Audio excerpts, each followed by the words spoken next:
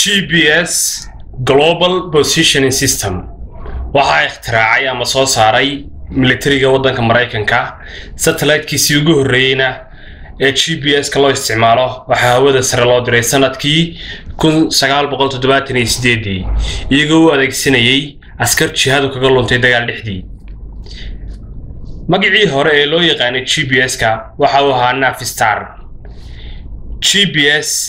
waxaa si buuxda loo isticmaalay sanadkii 1995 sidoo kalena waxaa in baabuurta lagu xidho loo isticmaalay sanadkii 1996 inta kadib GPS-ka signalkiisa aadka u fiicnaa waxaa loo isticmaalayay arrimaha militariga ilaa sanadkii 2000 inta uusan si bilaash ah ku soo gaarin dadweynaha maantana GPS-ka waxaa maamulkiisa haya ciidamada cirka ee waddanka Mareykanka sidoo kalena satellite-yada waddanka Ruushka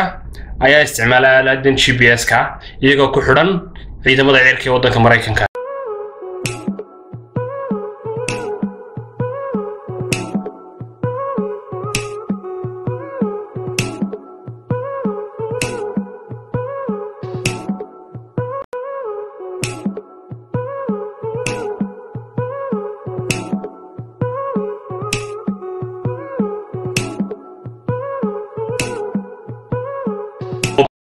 GPS-ku uma baahna internet ama signal uu ka helo mobile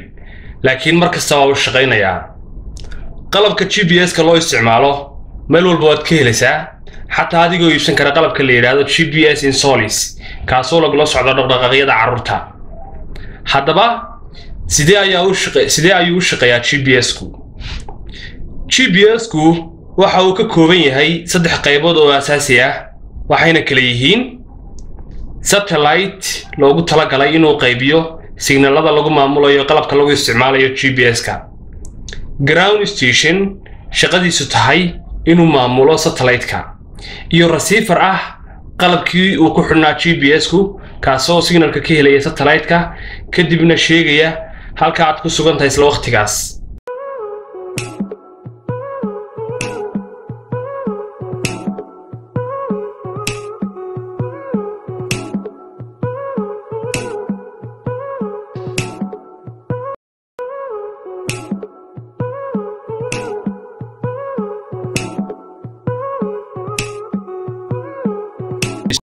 sanadkan 2019 ee aynu dhexdiisa ku jiro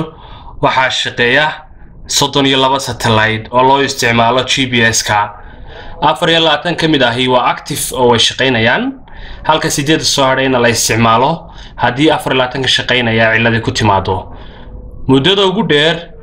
ee uu shaqeyn karo satellite-ka GPS-ku waa 10 sano GPS-ku waxa uu inoo qabtaa shaqooyin muhiim ah oo ay ka mid ka yihiin haddii qof uu ku dhexlumo ama habaabo dhul cidla ah ama kayn inuu hagis ka heli karo GPS-ka waxaanu u isticmaalaa inaynu kaga hortagno xatooyada baabuurta inoona sahla inaynu la soconno meel kastoo ay yaalaan baabuurteenu GPS-ku wuxuu si gaar ah ula socdaa dadka dambiyada lagu soo eedeeyo sidoo kale GPS-ku arrimaha ciidamada ayuu shaqo weyn ka qabtaa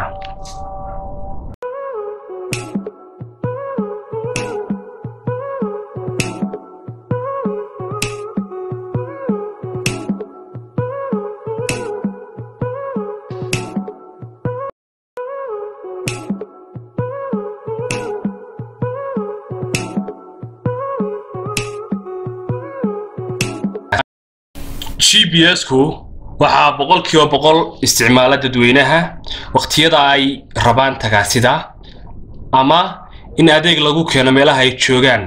iyagoo isticmaalaya mobile location ugu dambeyn saaxiibayaal waxaan rajaynayaa inaad faham guud ka qaadateen waxa GPS-ku yahay